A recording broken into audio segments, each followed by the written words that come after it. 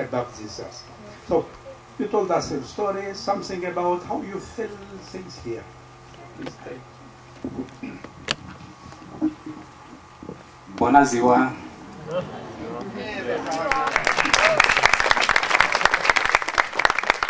Sanbonani.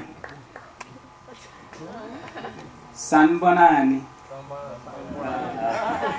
That is the equivalent of Bonaziwa in Zulu.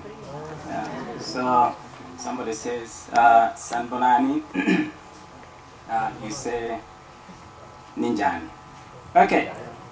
Thank you very much for the opportunity to be here and to share a little bit about myself and also what I've done, a little bit about my history. Yesterday I told you, I shared a little bit about what I do in South Africa, although that is not just that. Listening to Guy here, we come from different sides of the continent. He comes from the western side, I come from the eastern side. And listening to what he went through during his childhood, that would be almost parallel stories. That is the hardships that are there. And so I know even here in Romania, some of the places there are hardships. But you find that when you discover within yourself that there is something that can help you, and that something that can help you is not coming from somebody else, it's coming from within, that is really, really special. Just a little bit about myself. Once again, when growing up, one of the things that happened was that I did not have a father figure in my life. And you can imagine a boy of 5, 10 years old growing up, or even a teenager. You're growing up, the other boys are talking about their fathers, they're talking about what they did with their fathers. And you find that there you are, you feel very small. Yeah, how comes? And that really knocks down your confidence in terms of how can you express yourself amongst your peers and you don't have a father. So that was something that really pushed me a little bit when I was growing up.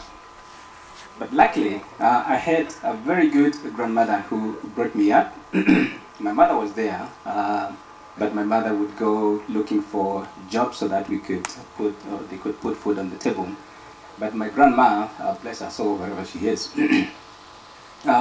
brought me up very well. And some of the things that she instilled in me are things that I remember up to now, and they're things that I share, especially during the camps with the youngsters that we have at camp. One of the slides that I showed yesterday was to do, the last one with the red t-shirt, was to do with bringing back hope. And you find that if you don't have hope, in what you're doing, you'll not end up anywhere. But if you have hope, that will energize you. You can do all sorts of other things. You can have all sorts of other things, money, friends and all that. But if there is no hope in your life, you find that you're not going to end up very far. And so one of the things that we emphasize during the camps when we work with the youngsters is that aspect of finding hope in your life, because that gives you the energy from the meditation that we're doing here. That gives you the energy from within, from the qigong that we're doing. That gives you the energy from within to make that extra step, to go a step forward. And going back to my grandma, some of the things that I remember she instilled in me. Yes, we're talking about dreams, the power of dreams. Yes, there you are, you have the dream. And it is good to have that dream. But going back a step further, what is going to take you to that particular dream? What is going to help you make those steps to reach your dream? There is the steps that you're going to take in the day-to-day life. You're going to do mind mapping, and you can map up the way you're going to go there. But there are other things that were shared with me, and I would like to share that with you in terms of what would get you there. And especially with us, yeah, I consider myself young, with us young people. And that is what really makes a human being. What makes a human being amongst people? What would you, for example, we're told here, when Nelson Mandela touched somebody, they felt like, wow. Everybody who comes to South Africa, they want to associate themselves with Nelson Mandela. Almost everybody in the world wants to associate themselves with Nelson Mandela. Why? What qualities? What is it that he has? What is it that he has that makes everybody want to be with him? And there are a number of things. And generally we refer to those as values. And they're universal values. I remember discussing this with somebody yesterday. There is humility. The way he carries himself. He is humble. He loves everybody, especially children. He's known for that. He respects people. He is trusted. So if you look at all these values and we ask ourselves, as far as you're concerned, what is it that will distinguish you and help you to reach your goal, to realize your dream, to get where you wanted to be? And you find that what makes us as human beings want to associate with another human being is the way they carry themselves as human beings. The love, the kindness, the support, the humility, the respect, all those values that are there. And one of the questions that I normally ask is, for you to respect other people, do you need to have any degree education? Do you need to have any degree education to love other people? No degree, but education, yes. Okay. Do you need, for you to love other people, do you need to be educated? Yes. Do you need to go to the university to have the love? No, you just need to be a human being. For you to be trusted, what do you need to do? Do you need to go and study about how to trust other people or to be trusted? For you to respect and all that. So as far as values are concerned, that is what distinguishes us as human beings. And those are things that we don't need to go out there to look out for them. It is you being yourself. You respecting yourself to start with. If I respect myself, the respect will flow from me outwards. If I love myself, the love will flow from me outwards. If I am kind to myself, that will flow from me outwards. And so you find that it all starts here. That is how I conduct myself as a human being. That is going to be a huge tool that is going to help me to get out there. And so what I'd like to share with you this afternoon is that as far as carrying yourself, yes, we have the dreams, and it is good to have the dreams and 100%. But let's remember, what is going to carry you from where you are now to realizing those your dreams in 5 or 10 years? It is how you conduct yourself as a human being. The way you value yourself, the way you respect yourself, the way you conduct yourself as a human being using those values. And therefore, it is relooking at ourselves as an individual. Ask yourself, how am I? What am I doing? Would people like to be associated with me the way people like being associated with Nelson Mandela or Mother Teresa when she was alive? So if not, then I need to start looking at myself seriously and say, where can I start checking, doing the checks and balances so that I can find my path towards achieving my dream. And when I'm there, I'll be like one of those iconic figures in our lives who everybody wants to associate themselves with. And with that, I wish you all the best in mapping up your dreams and reaching them. Thank you. Thank you, Naftali. But let me tell you, I see education written on the sky of the planet. Let's put education in front of every one of the 7 billion people, and the life will be good for every one of us. Before letting letting Peter Moon and Roberto Quaglia to say something, and I shall let Heather to add something, but let me have a dream, a hope today. I'm a pathological optimistic person.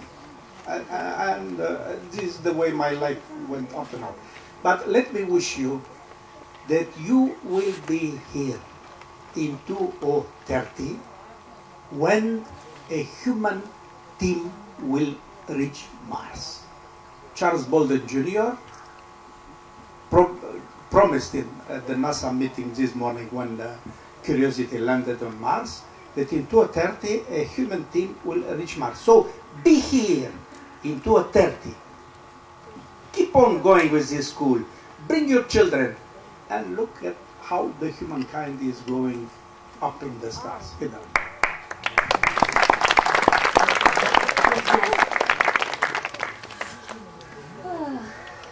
I'm just speechless at this moment. I had to even write some things down because my heart was beating so fast, because this is such a passionate topic for me, and one very close to my heart and very emotional.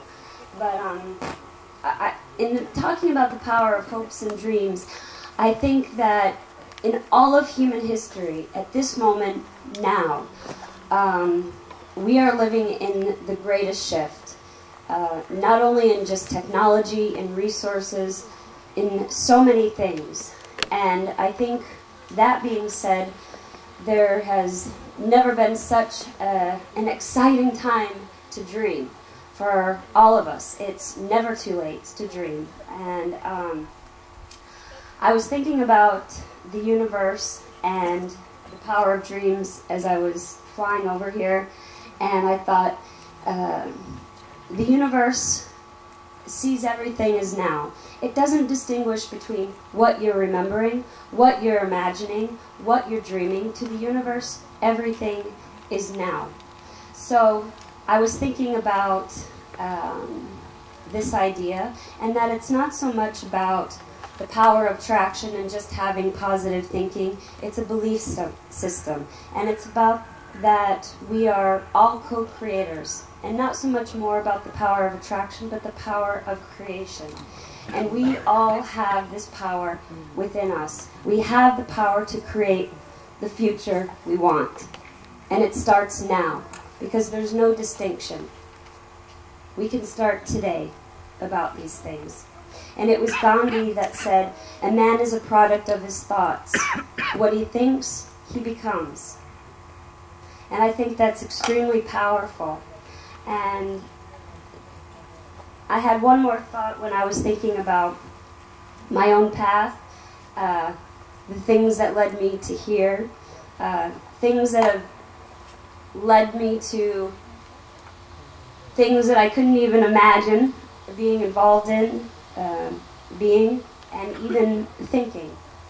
And I carry this little thought with me on my phone, and it's one of the first things that I look at in the morning. The reason why the universe is eternal is because it doesn't live for itself. It gives to others as it transforms.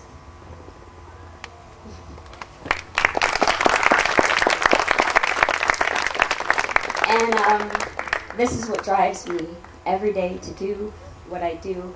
I want every one of us to find what's passionate in your heart and and be that, follow that, because when you follow your heart, you will never go wrong. You will always be in the place you are meant to be. So thank you so much for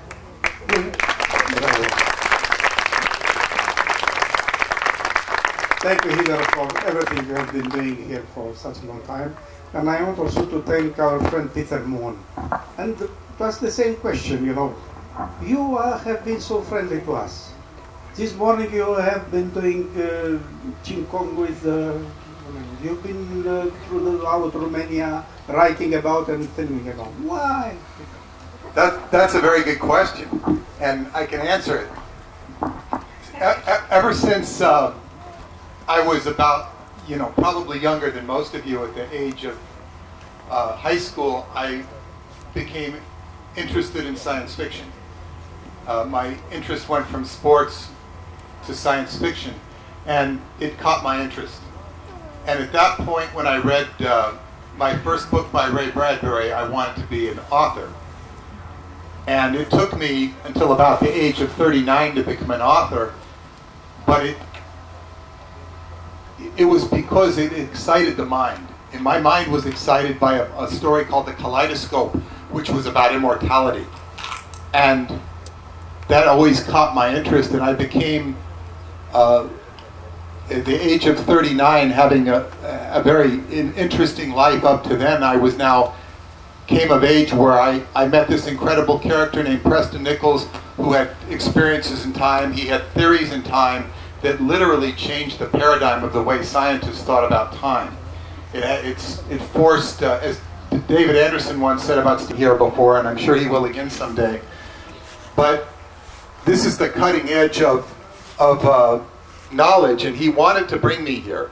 David arranged for me to come here on my first trip, and he was mysteriously drawn to this location of ATLANTYKRON.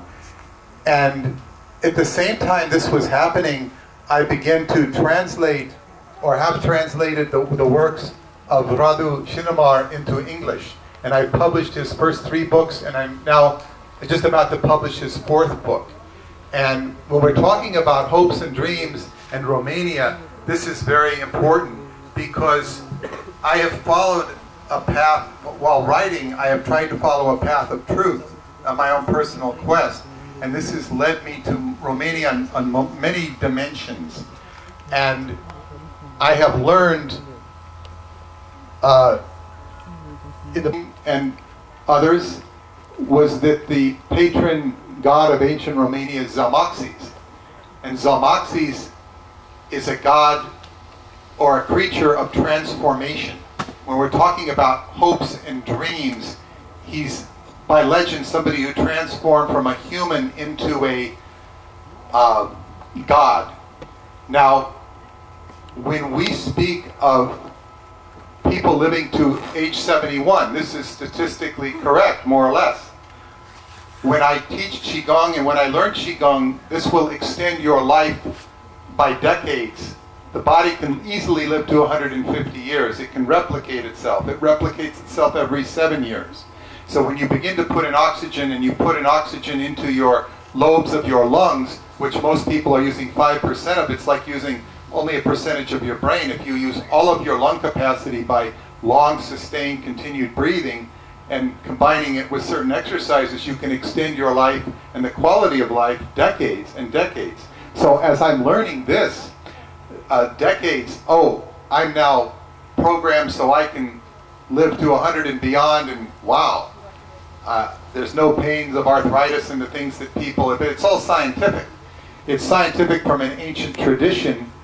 Now, what has been proliferated to me, and most of you have not read Radu's books at all, but his second book is very interesting because it's about an alchemist who, a part of it is, it's sort of a side story about an alchemist who claims to extend the body hundreds of years and possibly even thousands by, one of the principles is a geometric device, which he explains in some detail, not complete detail, but it's a vibration, and emits a vibration that will extend your life. I asked my Qigong teacher about this, and he says, yes, vibration.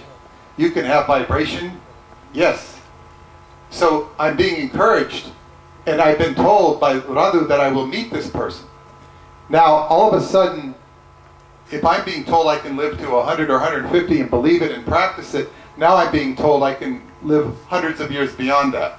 Now, something I never wanted to do.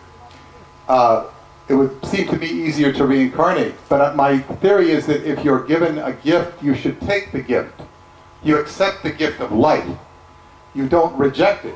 Rejecting it is perilous if you're a part of life. So this is a story of about transformation, but this story occurs in your country. And I will be leaving here on Thursday with Jeanette and her husband to go to Sarmisegetuza, which is a big part of my experience here. So what I've learned is this is the original country. Transylvania existed during the Ice Age. It was pristine. The Indo-European language is the Romanian language, the more archaic form of it. And this is where mankind came out of after the Great Ice Age, because it was pristine. It was not glaciated in Transylvania, and to a lesser degree here in Wallachia. But so why I come back, why I come here, it is the path of truth, and that has led me here and led me to not only gifts, but the promise of more gifts. I've already gotten more than I bargained for in this life, by actualizing my potential to become a writer. And that path of truth, and the path of truth that Dr. David Anderson was on, led him, I believe he sent me here as a marker in time. He saw from either his subconscious or part of his aspect, says, Peter needs to be here, he must be here, from God knows what his experiments are, because I do not know all the details of them, and he keeps them very secret, that I was supposed to be here, and so this is a transformation process for me. So I'm happy to share with you. I hope to return not only to ATLANTYKRON, but to Romania additionally and subsequently, if that can be arranged by the circumstances of life. So it's always a joy to see my old friends here and to meet those of you who are new. So this has been my hopes and dreams. If I've answered your question, so I hope to continue to come and to continue to share, and most important for me is to continue learning. So thank you very much. Wonderful, thank you. And from what you said, I understand that I could be myself in 2:30 here with you when people will land off Mars. It might happen, but I'm quite sure that someone will come here. Someone that we all love on this island. Roberto promised me that you will help Sorin in 2:30 to be around here with them and with their children to look at the first step of the humankind on Mars. I'm looking towards immortality myself. Very humble. I'm joking. So okay, I was deeply moved by the stories I heard, and unforgettable stories from our beautiful African friends. And since we are speaking about dreams, I will just tell you about a minimalistic dream that happened in my life and that I somehow accomplished. And actually the dream went kind of behind its own purpose, I mean its own boundaries. And since we have been talking about the future science fiction, this dream has also to do with science fiction. As many of you probably know, I write occasionally science fiction. And I grew up with a kind of myth, which was American science fiction writer Robert Sheckley. Robert Sheckley is not so well known to the big public, but it's considered to be one of the greatest 10 science fiction writers ever. And you brought him on the island? Yes, I brought him on the island, and this is a part of this magic which happens that was not planned. It was beyond the boundaries of the dream which I had.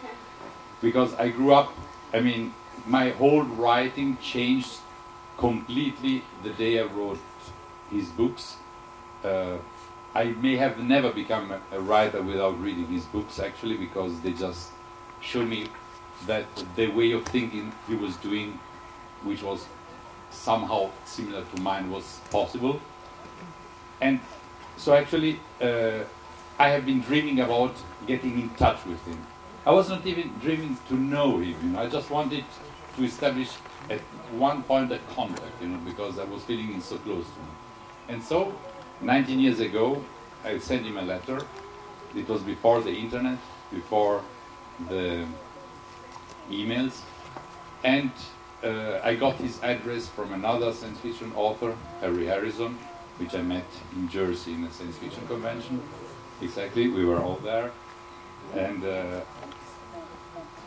And the letter bounced back after a month that I've been thinking, my God, now Sheckley has received my letter. I don't care if it doesn't answer to me, but I like the idea that he had got a touch of my existence somehow. This was enough for me, actually. My dream was partially accomplished already. And then the letter came back, and this was like the world falling apart, you know. I mean, it's childish, but since this was a kind of child dream, even if I was already old, somehow, this was a big disappointment. And so I stayed there with and it was something written there by the postman, and I didn't really read it, and I threw the the letter inside somewhere, you know, and I forgot about it for 6 months. After 6 months, I found the letter again, and for the first time, I had digested the disappointment. I read what the postman wrote with a very chaotic handwriting. And it was written, "Try with the Multnomah County Library. I saw him there some days ago." What does it mean? And so I wrote a letter writing, "Multnomah County Library, Portland, Oregon, USA. Sorry if I disturb you, but somebody told me Shackley has been seen in your place. Do you have by chance his address?" Very naive, and so. After 1 week or 2 weeks, I received a letter from the Multnomah County Library. I had spelled it wrongly, but nevertheless it arrived at the station. They very politely answered back and say, "Dear Mr. Quaglia, the Portland telephone book quotes, says the address of Shackley is this one." So what did I do? I still had a package with a letter of mine and some stories of mine and all the stuff which I sent to Shackley, which came back, was still closed because I didn't reopen actually the package. So I made a bigger package, I put the old package inside, and I sent a new letter to Shackley with the story what had happened. And like in a matryoshka, it was inside, it was the old letter with the original letter, everything sealed, you know, by the original post stamps and so. And so I sent him the things, and after some weeks I received a letter from Shackley, and so I got in contact with him. I will save you all the steps. One day I will write a book about the whole story, because I find it's very nice actually to tell the whole story about that. But I will just end up that my dream went beyond this point, and we became friends. He came to visit me. We traveled around Europe for months. When he was 77, he separated from his 5th wife and came to live in my place in Genova, because he found that this was the best place to come. So for some months he was there. I came here to ATLANTYKRON with Shackley in '99. Great story. Then he passed away in 2005, and after that his wife sent me a letter in which she said at the end of the letter that in his last years I was his dearest friend. So we are speaking about something which goes 100-fold times beyond the dream. You know, you have the dream to meet one time an author, and you end up with his wife saying that I was his best friend. And this is again a little minimalistic story about the power of dreams. Sometimes the result can overwhelm completely your originally great dream. You discover that actually there was 100 times more to go beyond your own dream. And to just finish the story, I had another little story. One time I was complaining with Shackley that anyway I have no readers, and because my books are not so commercial and stuff. And I told him about a Romanian fan who wrote to me and told me that I'm the best writer that he has ever read in his life. And I was so moved by that, by him. I met him and so, and I told him, I have only one reader, I told to Shackley. And he told me, perhaps that's the destiny of every writer. I have also only one reader, and this is you, Roberto. And this was a beautiful answer. And years later, I would meet this Romanian fan, who meanwhile had become a very successful Romanian blogger. Maybe you have heard, somebody of you have heard about him. He is Drăduț Florescu. He has the site tadu.ro. It's a blog about traveling. Many people know him. He has thousands and thousands of followers. One time, so we met, we spent some time again together, and I told him the story and said, everybody has only one reader. And I told him the story that I told to Shackley that he was my only reader, you know. I think that he will remember it for a long time. And now he has the same pattern. He has also his public and so. So it's very funny. He had the dream to meet me. I had the dream to meet Shekli. He became more famous than me, in Romania for sure. So, power of dreams. I think I said enough. Well, let me tell you that I have never dreamt that one day I shall make an interview with Robert Shekli, which actually happened because Roberto came to my television with Robert Shekli. So if you want to know more about Robert Shekli and Roberto Quaglia, put on Google Shekli or Roberto Quaglia because you have it on you, and you will. It is a wonderful 1 hour discussion about science fiction and the world around us. I want to add something onto this story because this is a beautiful story, if I may. We were just for a few days in Bucharest. We got the phone call that there was this possibility to make the interview. We had short pants. We didn't have time to go dress ourselves properly. So we were trying to hide ourselves a little bit, you know, to be more decency, you know. And when actually Shekli died, this video, which was put on the internet, was downloaded by thousands and thousands of people all over the world. In this moment, this interview, it was one of the few available footage, I mean meaningful footage, because it was a 1 hour talk show, so it's a deep product. It's not just a little interview of 5 minutes, it was more than that. It was a 1 hour talk show. It was the main item about Shekli available on the internet in the moment of his death, and all over the world it was downloaded. It was, I calculated, it was something like hundreds of gigabytes of traffic, or thousands. It was mind-boggling. It was, luckily I had some a lot of bandwidth because so actually this is a little story that I wanted to. It's wonderful. Strange things happen on Earth, you can be sure. But in the book you are going to write, please put something in more. What happened to you when you won a trip from Napoli or from Milano to London paying €1? So he won this €1 trip, and Roberto said, I cannot stand it, you know, I cannot resist. I shall go on plane, go to London and come back, because paying €1 for that is something out of this year. So he went to London for €1 and back. It's in the same suppose. I think that's it. If Sorin has something to I want to close with my dream, also have a dream. And that dream went in almost every summer in 18th. I come here in this area, just next to the river over there, to fishing with my father. And I have a dream that maybe I will have a chance in one day to cross here on this island, because not boats around here, so it was only animals who cross the river and back.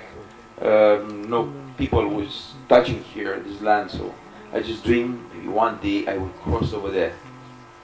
And first step, I met here in 1989 together with Alessandro, and because of an idea, so because of Alessandro's idea, I changed my dream, and that dream come to reality and be real, starting with 19th.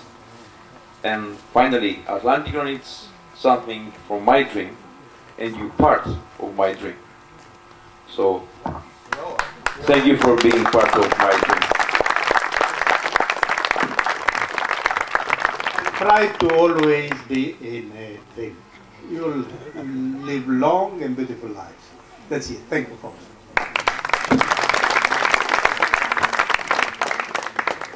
If there are some questions, if someone wants to ask you, even in Romanian, chiar și românește, dacă cineva vrea să întrebe ceva sau să...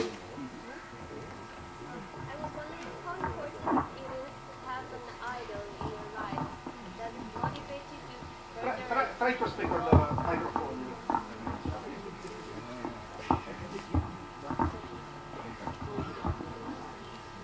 I was wondering how important it is to have an idol in your life. Does it help you exceed your expectations or to reach a certain goal? Because I personally don't have an idol, and I was thinking, do I have a problem? Should I have an idol in my life or a model? Okay. Okay, I will take a shot on that and then pass over to someone. Thank you very much for your question, because in my sense, I think it's very, very crucial. Because even though I'm talking about dream, the path I was able to take, some of the masters that I follow talk about is the purpose of your life. And all of them, the one that I actually will consider idol, or those who help me be the person I'm today, always send me within myself. From Socrates all the way down, they will tell you that you need to take that trip within yourself in order to know who you are and know where you can be. But they were instrumental in doing that. You can wake up in the morning and look at that mirror and see yourself and communicate with yourself, but it may help, from my perspective, to have others, not just one person, but others telling you that you can do that. That voice will help you, because sometimes, we all wake up one day and we feel like lazy, but hearing someone that believes in you, someone that actually has done something, tell you, yes, you can do it, sometimes can help. That's what I say. It's very important. It's not paramount. It's not you can do without it, I think, but I think it helps to have someone that you're trying to emulate, to help you. Having it, like I said, for me was having a purpose in my life. The day I leave, what do I want to leave behind? Because I'm sure we are going to leave someday. What I'm going to use my life for. It didn't come, it may be after the trip that I went within myself to find out, but it was other people encouraged me to make that trip within myself. Thank you. Good. Anyone else?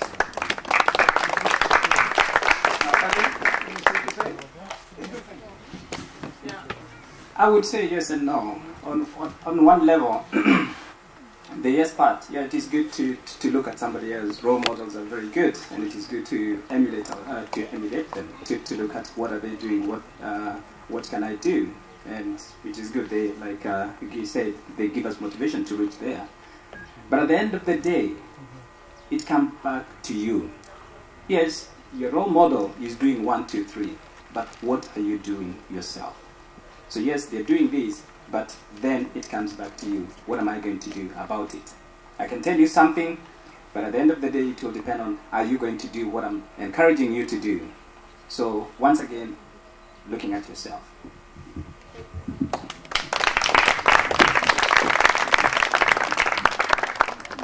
I want to add something.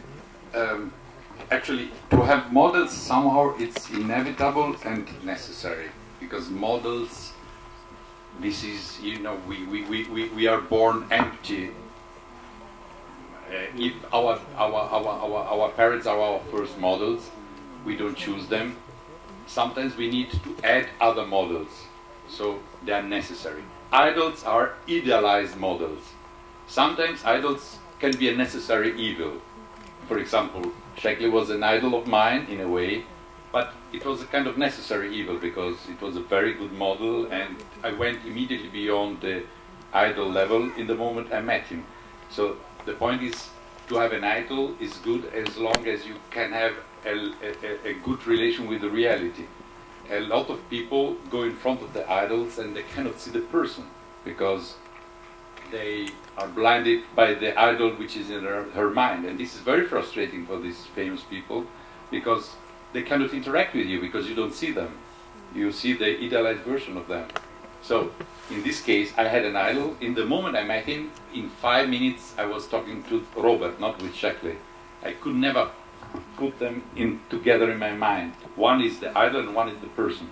This is why we became friends. So the idol is a necessary evil, but you have to abandon it as soon as you have a better alternative, like a real relation.